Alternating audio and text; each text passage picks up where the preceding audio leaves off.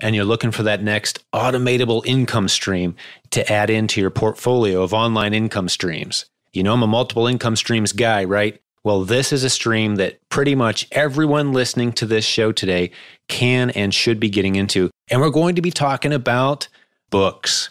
Now, that may sound boring. Please give me just a few more seconds.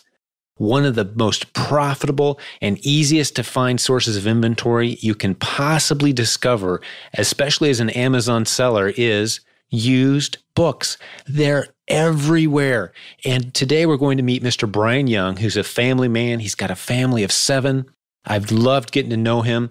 He's come out of our community and in a very short time has built an incredible business that is 100% automated. You heard me right. He doesn't have to get online at all if he doesn't want to and run his business. He doesn't have to pick up the phone at all if he doesn't want to. He's put good people in place.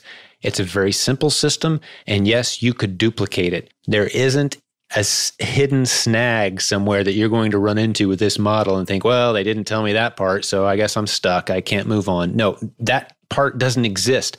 Every step. And we're going to go through today and just spell it out for you. We're going to talk about his lifestyle that he's enjoying. More importantly, we're going to talk about what kind of books he's looking for, where he finds them, how he prices them and sells them on Amazon. You guys are going to love this call. So I'm going to get him on the line here in just a moment. That's my introduction to Mr. Brian Young. He's going to talk to us just a little bit as well about his course, provenbooksourcing.com. But wait till the end of the call. Decide if you want to go check that out or not. It's ridiculously underpriced, but just by listening to this call, you could go out and start a very profitable business selling books on Amazon. So I'm going to get Brian on the line. You're going to love this show.